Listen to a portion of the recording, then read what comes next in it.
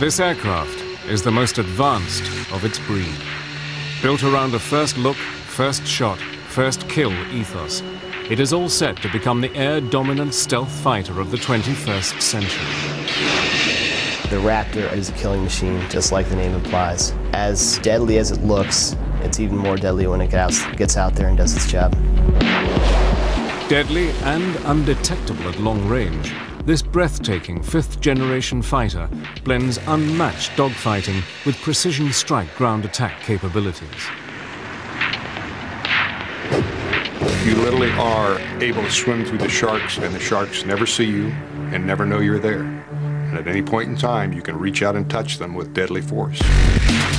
Capable of super cruise and packing a deadly array of state-of-the-art missile systems, this stealth jet of the new millennium can intercept and strike any target with near impunity. They die.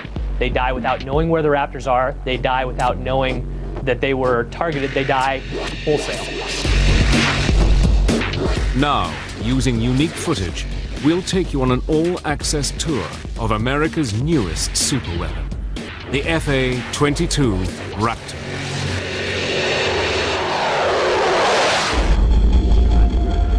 (1981). In his first press conference as chief executive of the United States, Ronald Wilson Reagan offered a deal to the Soviet leader Leonid Brezhnev. If Soviet SS-20 missiles aimed at Western Europe were removed, America would not deploy its Pershing II cruise missiles to counter the threat. Throughout the 1960s and 70s, the Soviets developed different missiles to attack in different altitude bands. You couldn't fly under the missile threat. You couldn't fly over the missile threat. You had to deal with the missile threat. One way to do that is to make suppression of enemy air defense, that is, destroying the missile sites and the radars, the most important mission for the Air Force. By the 1970s, air superiority had re-emerged as a top priority, and the US Air Force committed to building its first pure air superiority fighter, an aircraft that would eventually become the F-15 Eagle.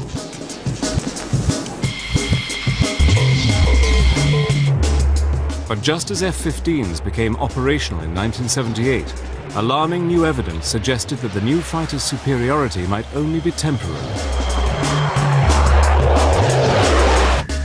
US reconnaissance satellites passing over a Soviet flight test center north of Moscow discover new Soviet fighters being tested. One was the agile fighter, the Mikoyan MiG-29, but the other came as a huge shock to Western analysts. It was bigger than the F-15 and far bigger than any previous Soviet-built fighter, the Sukhoi T-10 prototype. At that time, the Soviet Union initiated some very aggressive programs to come up with counters. And both Mikoyan and Sukhoi, both those design bureaus, initiated new aircraft development efforts. And it appeared that they were on a track that would field some very advanced fighters. If the MiG-29 had concerned the American military establishment, the existence of the Sukhoi T-10 set alarm bells ringing. These are very good aircraft. They're aircraft that play in the same league as some of the top NATO aircraft, like Phantom, and ultimately like F-15. The goal is world peace. Just weeks into his first term, America's 40th president increased US defense spending by $32.5 billion and began the rearmament of the United States on a colossal scale. In 1981, the Cold War was getting very warm. As Reagan and Brezhnev squared up, the US Air Force concluded that it urgently needed a replacement for its F-15, an advanced tactical fighter, or ATF, that would have no equal. As American planners start to develop the concept of air-land battle to fight World War III, the US Air Force starts to think about the kind of equipment it wants to have when it comes time to fight the war.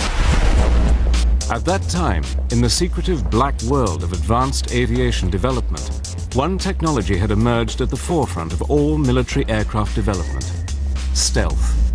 During that period, the late 1970s, of course, in what we call the black world, in the world of secret programs, there was a great effort going on to come up with counters to these new Soviet weapon systems that could enable us to knock out their SAM system. And that, of course, led to the development of the F-117. Analysis of air-to-air combat in Vietnam, called the Red Baron study, had kick-started the race for stealth.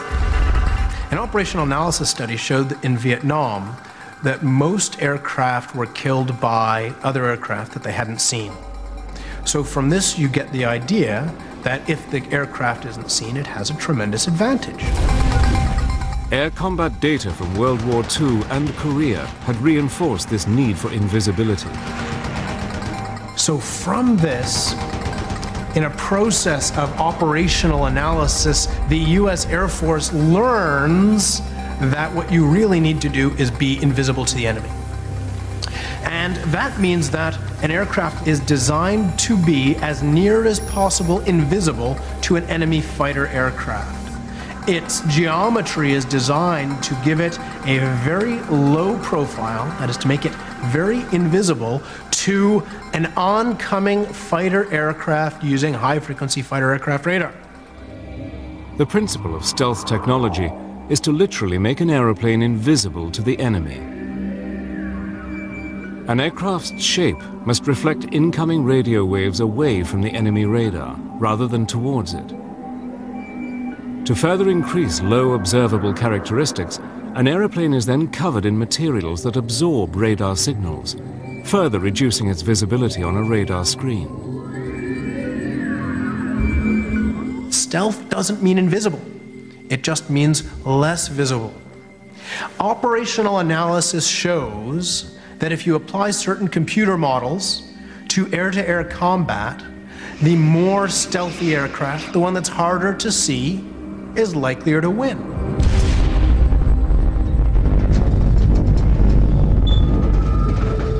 Leading the way in stealth technology was Lockheed's Skunk Works. In the late 1970s, stealth wasn't widely known outside of a few companies. The ability to integrate stealth technology, shaping for stealth, and the materials was really only well known in two companies. It was Lockheed and Northrop. In 1977, amid unprecedented security, Lockheed had flown a prototype of the world's first stealth fighter. And by the 1980s, during Operation Just Cause, its F-117 had helped to destroy General Noriega's regime in Panama.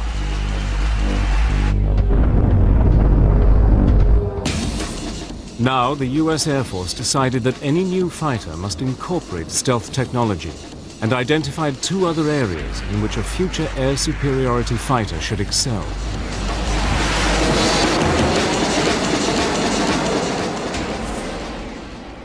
Well, at that stage of the game, it was clear that the Air Force wanted a stealthy fighter. It was also clear that they wanted an airplane that would supercruise, in other words, run supersonically without lighting off the afterburners. And they didn't want to sacrifice any of the classic fighter maneuverability, so they wanted a fighter that, besides all the new technology, would maneuver as well or better than the F-15. In October 1982, representatives from fighter manufacturers met with the US Air Force and began to identify the specific must-haves for the new fighter. At the time, there were 8 contractors that built combat aircraft in the States. 7 of those responded to our requests for proposals.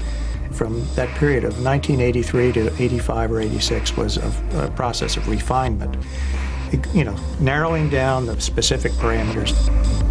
It must be a supersonic cruise aircraft with a combat radius of 700 to 900 miles with reduced observables if possible.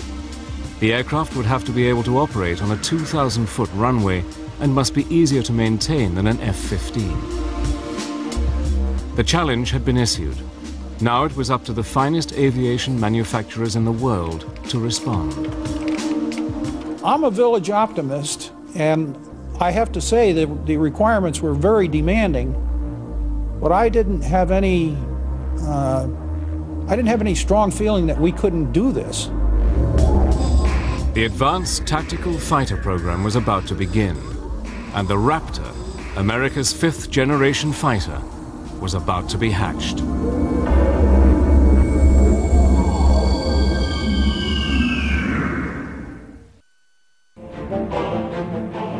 By 1983, US-Soviet relations had reached a new low. Following Leonid Brezhnev's death, the Politburo, now controlled by ex-KGB boss Yuri Andropov, had been labeled by Reagan as the focus of evil in the modern world. Continuing his policy of rearmament, Reagan announced plans for the Strategic Defense Initiative, better known as Star Wars, and Moscow reacted furiously. Попытки Вашингтона оправдать эти наращивания, которые американцы якобы должны наверстывать, это и мыслители. That August, when Korean Airlines Flight 007 on its way to Seoul from New York strayed several hundred miles off course into Soviet airspace, Russia acted. A fighter was sent up, and the civilian airliner with 269 people on board was shot down.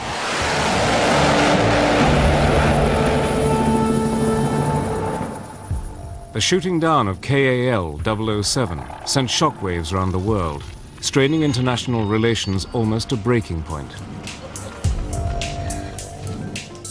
What can we think of a regime that so broadly trumpets its vision of peace and global disarmament, and yet so callously and quickly commits a terrorist act to sacrifice the lives of innocent human beings?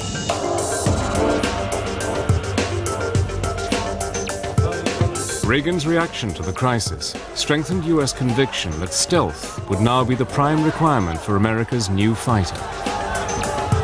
Some senior people in the Pentagon looked at the stealth requirements and decided they were inadequate, and they radically changed them. So stealth became a really major, dominant requirement in the program. In this politically charged climate, the US Air Force created its Advanced Tactical Fighter, or ATF, System Program Office. Based at Wright-Patterson Air Force Base in Ohio, Colonel Albert C. Picarillo is placed in charge of the division. One of the things we really wanted was the ability to leverage stealth in a high-performance fighter. And we also wanted this high-performance fighter to still be capable of good close-in, within visual range maneuvering capability. In fact, we wanted more than just existing capability in some areas. The manufacturers are invited to submit concepts for an aircraft with an operational radius of 800 miles, enough to allow it to operate over the entire central region of Europe from bases in central England. It should have low observable characteristics and be able to cruise at Mach 1.5 for an astonishing 600 miles. We weren't building an airplane for the 1990s, although that was what we were trying to do. We were really building a fighter for the 21st century that could take on all of the advanced threats that the Soviet Union was likely to throw at us. All of the teams would have their work cut out for them, but importantly, the military added another complicating factor. At the end of the concept demonstration phase, the decision was made by the Air Force to launch a demonstration validation phase of the program that would involve building 2 flight demonstrators, YF-type airplanes, that would then be evaluated. They didn't have to have full armament, they didn't have to have avionics, they didn't have to have stealth coatings, but essentially they were going to go out and show us what you can do. But building prototype aircraft is expensive, and no one manufacturer could afford it on their own. They all know that they must invest so much money in developing that if they don't get the contract, they're going to be so out of pocket, it's going to hurt the company badly. We in Lockheed made a policy decision at the CEO level that we would seek teaming. So the bottom line is we ended up deciding that we would team with Boeing and General Dynamics Fort Worth. Each manufacturer would submit a design for the Demonstration Valuation, or DEMVAL, competition, but had agreed that the winning company would be the prime contractor and its partners subcontracted to produce major components. Everybody's investment will be at least partly repaid because everybody gets a piece of the action. 7 designs for the Air Force competition were submitted for final evaluation. All of the 7 contractors came in with designs that were very feasible, and that could have been built. The question was, which were the best, and then how did we determine that they really were good enough? 2 manufacturers with strong experience in stealth technology, Northrop with its B-2 and Lockheed with its F-117, lead the way. Northrop's Advanced Tactical Fighter, or ATF design, was for an alien-looking aircraft with diamond planform wings and huge V-tails. It was a design that stressed speed and stealth. Northrop came in with an airplane that really, from the very beginning, looked just like the YF-23 that eventually was built and flown. Lockheed's entry echoed that of the F-117. Its vectored thrust, arrowhead shape, trapezoidal wings, and 4 tails ensured that the aircraft would be maneuverable. The fact was that Lockheed and Northrop had significant advantages in the fact that they had built stealth aircraft and flown them. There's a big credibility factor there. On October the 31st, 1986, both Lockheed and Northrop's ATF designs were declared the winners of the competition. Under the terms of the DEM-VAL competition, each team would build 2 aircraft. At the end of the process, one of 2 designs would become America's new advanced tactical fighter. Costing billions of dollars, the new fighter would make a technological leap into the 21st century. Just 9 months after being selected to build 2 demonstration valuation fighters for the US Air Force, Lockheed shocked everyone and scrapped its original design. In July of '87, we looked at our design at that time, and we looked at what we thought it would weigh and how it would perform. And with no input from the Air Force, we decided to start over.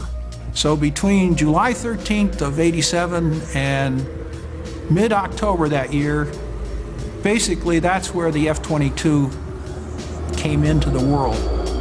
In a hectic 3-month process, with help from its partners, Lockheed produced a completely different configuration, with a clipped delta wing.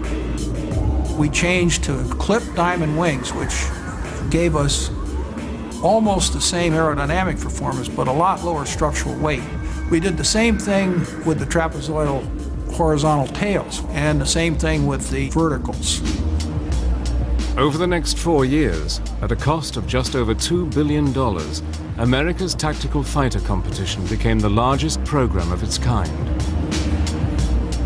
And in 1990, just months after the disintegration of the Soviet Union, the shapes of the 2 rival designs were finally unveiled. And now, ladies and gentlemen, I proudly present to you the YF-22A, prototype for U.S. air superiority in the 21st century.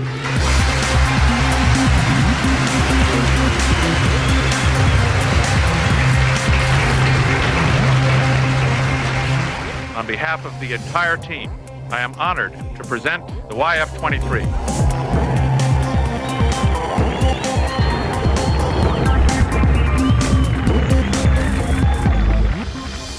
Northrop's version, called the YF-23, closely resembled its original design. Well, it was a most unusual looking aircraft, very futuristic. It had twin V-tails as opposed to what we call a cruciform, twin verticals and twin horizontals. It had a large trapezoidal wing, and it had a very slender shape when looked at from the edge-on view. In contrast, Lockheed's design, called the YF-22, seemed surprisingly conventional. with 4 tail surfaces, vectored thrust, a broad solid body, and a conventional wing. But unlike Lockheed's other stealth aircraft, the F-117, radar-absorbent materials were not applied over the whole of the FA-22, but used selectively on its edges, cavities, and crucial surface areas. You walk around the airplane, everywhere you look, what you see is something that's designed to do the job in the most efficient and effective way, and no wasted space, no wasted capability.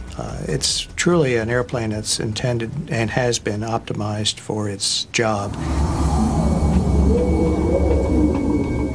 The F-22 carries its weapons internally. 4 weapons bays are hidden in the central mid-body section. 6 missiles can be carried in the ventral bays, which are covered with bifold doors.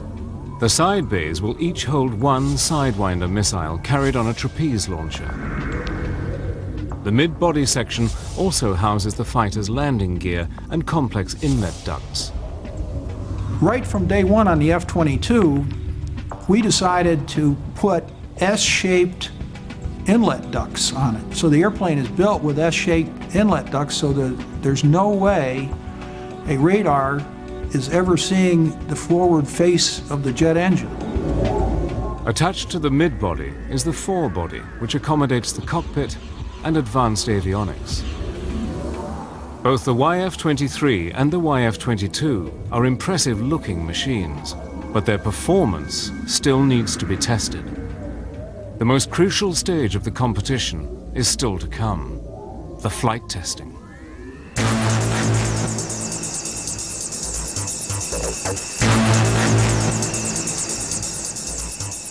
Northrop was first in the air. In August 1990, flown by Paul Metz, the YF-23 got airborne.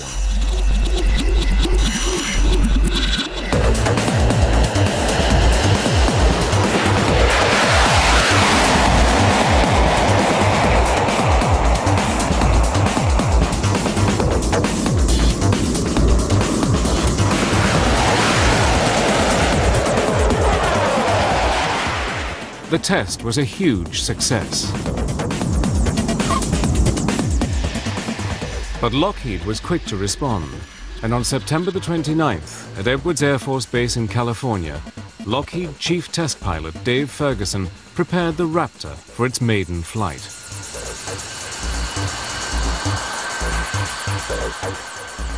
I pulled on the runway and looked down the runway. It was just a feeling of really relief and that we're going to do it. And I ran the airplane up to 80% military power. And the acceleration was just amazing. I mean, it was like an F-15 in full afterburning.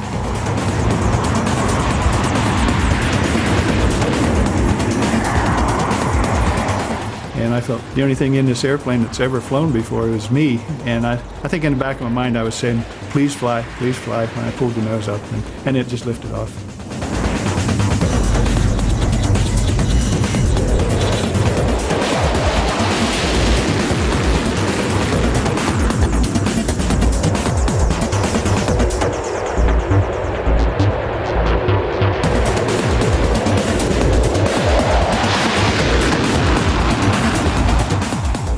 I was fully aware we had a wonderful flying airplane, and the handling qualities in the takeoff and landing, or power approach as we call it, were just absolutely superb.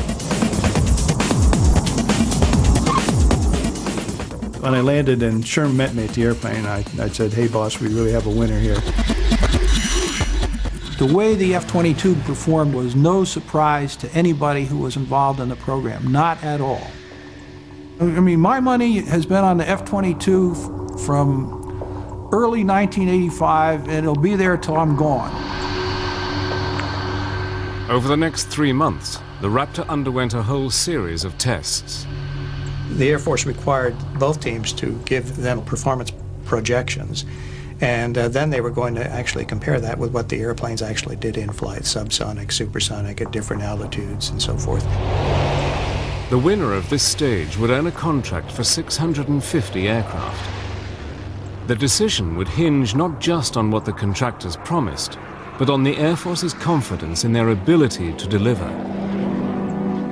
We expected to get a lot of flying done in the 90 days. We actually got 72 flights out of 2 airplanes in 90 days. And that is about as good as you can do. During flight testing, the Raptor had beaten Northrop's YF-23 in a number of crucial performance areas. We focused on the supersonic testing, including supercruising, and we did something that Northrop didn't do, and that is we did launch a couple of missiles. We launched a Sidewinder out of the internal side bay on our prototype airplanes, and we launched an AMRAAM, long-range air-to-air missile, out of the internal weapon bays. The YF-22 had clearly shown that in every category it was far superior to any existing fighter. The Air Force was very impressed by what Lockheed had done. Their flight test program was very aggressive. They flew hard and fast. They flew many more hours and sorties than Northrop did. And all of that gave the Air Force confidence that they knew what they were doing, high confidence, and they could build a superior airplane.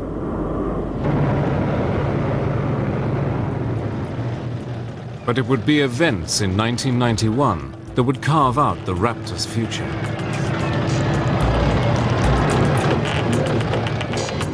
"22 minutes after midnight on January the 17th, 1991, Lockheed's stealth F-117 spearheaded US strikes against Saddam Hussein's regime. The performance of Lockheed's stealth bombers during Operation Desert Storm would give the company and its aircraft some priceless publicity.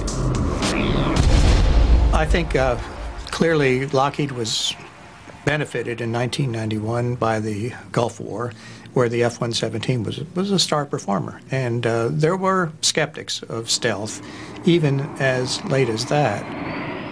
That had to be beneficial to the program. But another aircraft also emerged from the Gulf War with a glowing reputation.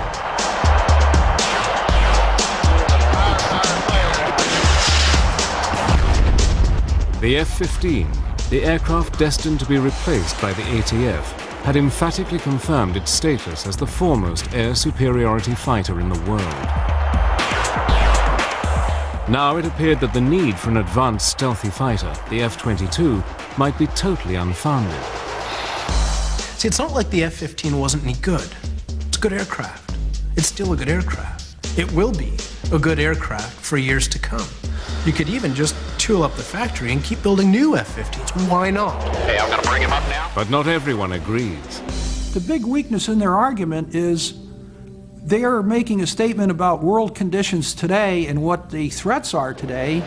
The real issue is, what capability you want for 2025 or 2030?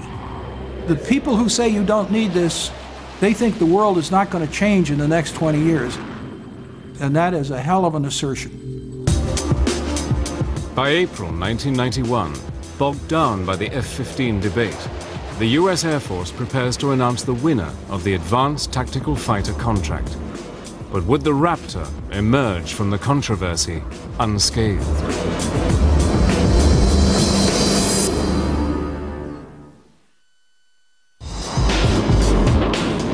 On April the 1st, 1991, the US Air Force awarded a $9.5 billion contract to the Lockheed, Boeing, General Dynamics team responsible for the winning F-22 Raptor design.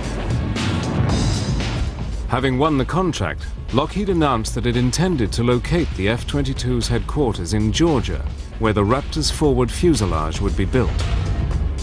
General Dynamics will build the F-22's mid-body section in Fort Worth, Texas, and Boeing would manufacture the wings and tail in Seattle, Washington.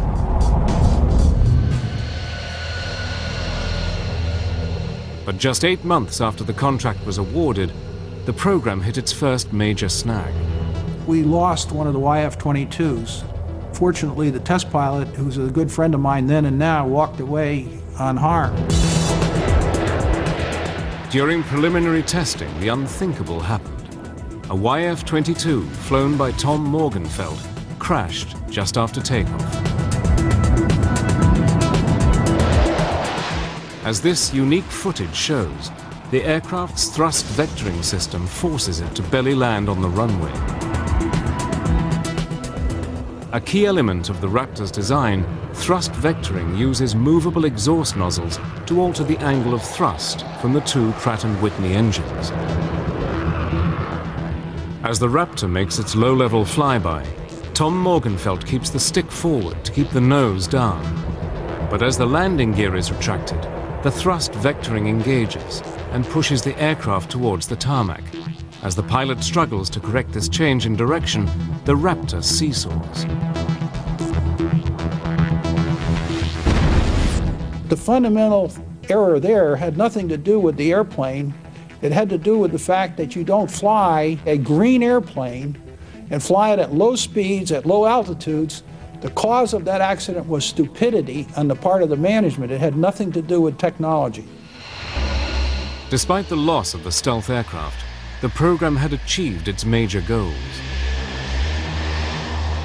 10 million man-hours of analysis, 4,000 hours of radar testing, and hundreds of hours of flight testing had gone into the development of the aircraft, even before construction was given the go-ahead.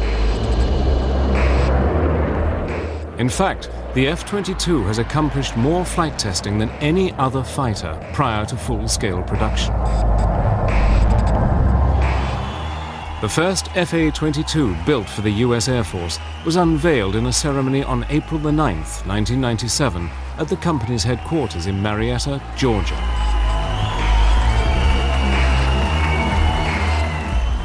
Now, Air Force pilots would get the opportunity to check out the new aircraft for themselves. I would call the Raptor the Miss America of all aircraft. It's got the talent, it's got the bikini contest won, it's beautiful, it's got all the capabilities. It really wins the show in every aspect. The airplane is eye-watering. It does everything the pilot asks of it, and it is very good at what it does. First flown by the Air Force in 1997, pilots at Edwards Air Force Base have surpassed 2,000 flight test hours in more than 900 missions.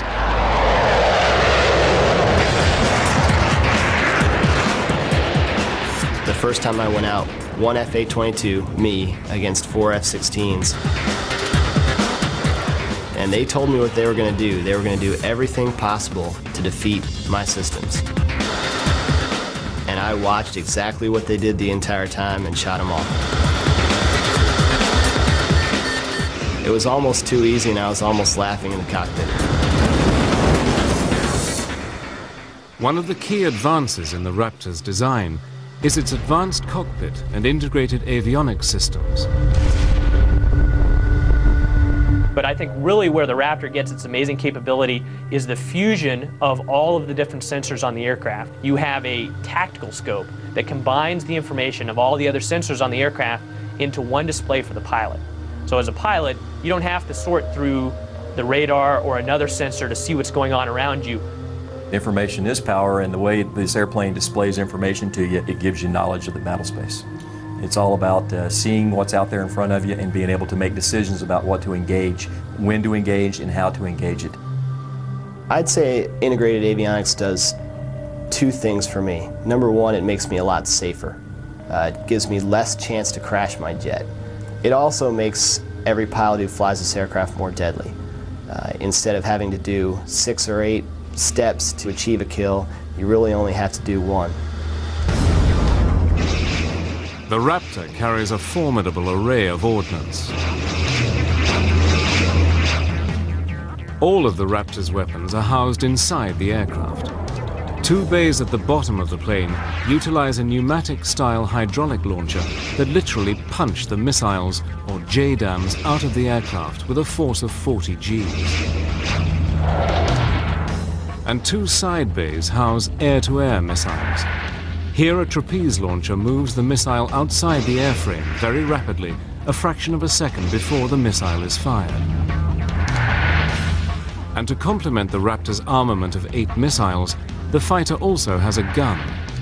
At one point in the evolution of the Advanced Tactical Fighter program, the US Air Force had raised the question of eliminating the gun to save weight. I think that the designers of the F-A-22 realized mistakes of the past, like the F-4 initially being designed without a gun, and realized that you should never say never about a threat that you're going to face or a situation you're going to find yourself in. And so the Raptor has designed itself a gun. Will anybody get close enough for us to use the gun? Well, hopefully not, probably not. By the late 90s, pilots in the Raptor program were convinced that their aircraft was made of the right stuff and would easily be able to outperform and destroy any other fighter in existence. It is the sum of the parts that makes the F-A-22 so capable. Probably most important in my eyes is the stealth. Having an aircraft that nobody can see is just a tremendous, tremendous advantage. The speed, the maneuverability, the precision, all those factors are incredible also. So when you put everything together, the Raptor is just incredible. But this belief was exclusively based on controlled flight and missile firing exercises. What the Raptor's pilots really needed was combat experience, and they were about to get it. Before the FA-22 Raptor enters operational service with the US Air Force in the autumn of 2005, it will have completed thousands of hours of vigorous combat testing. But since Desert Storm, critics of the F-22 program claim that the F-15 Eagle, destined to be replaced by the Raptor, already has the attributes necessary to remain the world's preeminent air superiority fighter well into the new millennium.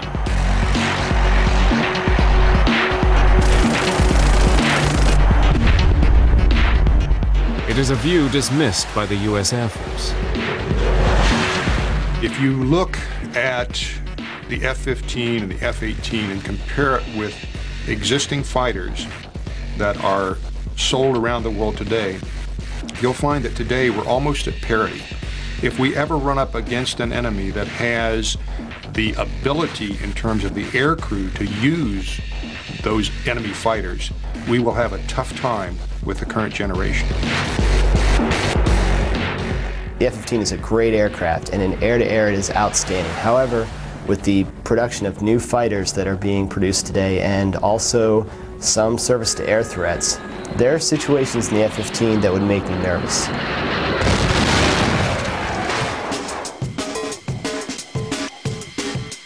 In March 2003, supporters of the F-15 got the opportunity to see whether or not the Eagle was still the best fighter in the sky.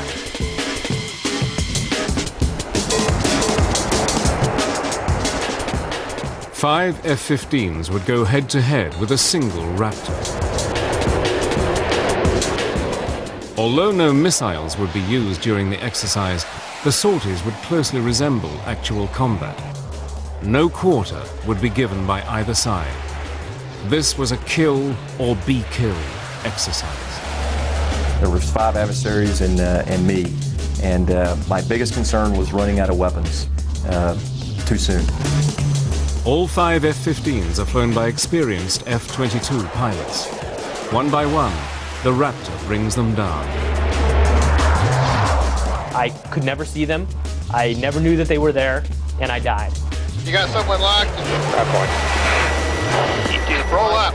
I could hear him on the radio calling his simulated missile shots, Fox 2, and knowing that this was getting really unnerving because I could also tell his range was closing rapidly on me. There, 17,000, splash, splash.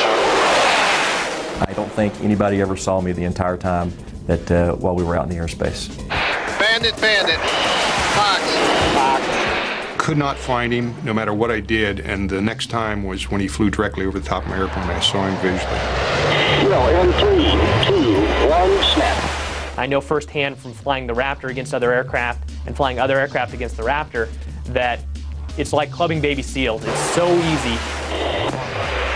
The first indication you have that an F-A-22 is out in your area of responsibility is when you are in your parachute heading down towards Earth and your jet is falling a little bit faster than you are. In combat testing with F-15s, the FA-22 Raptor has emphatically proven its doubters wrong.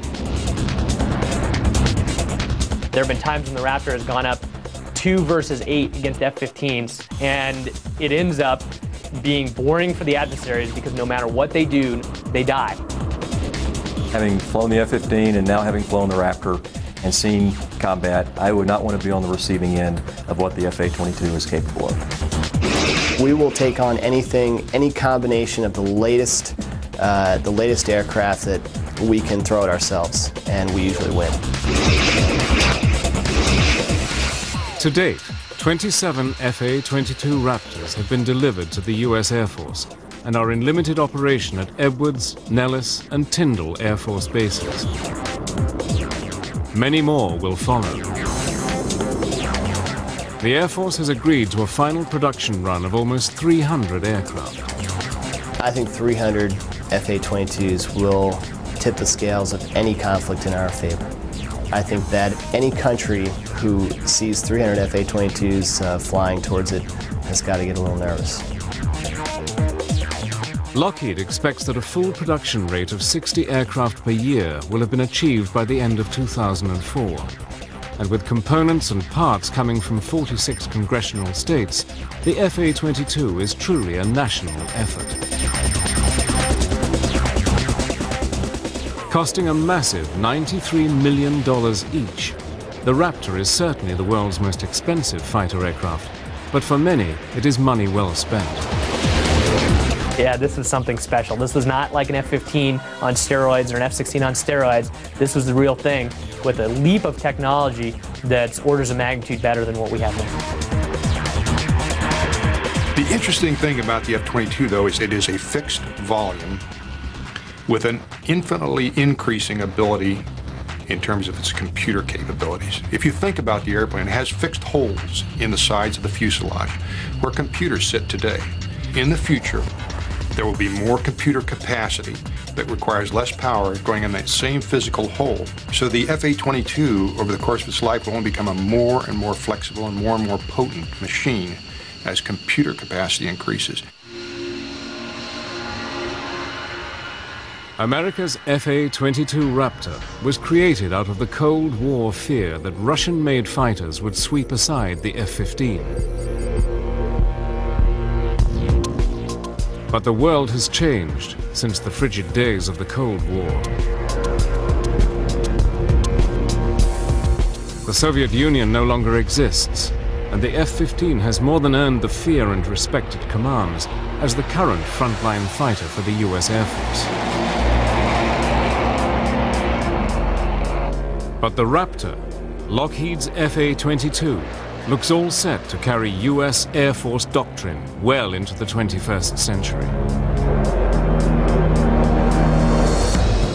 I'd be terrified to go into the arena with something like that. I really would.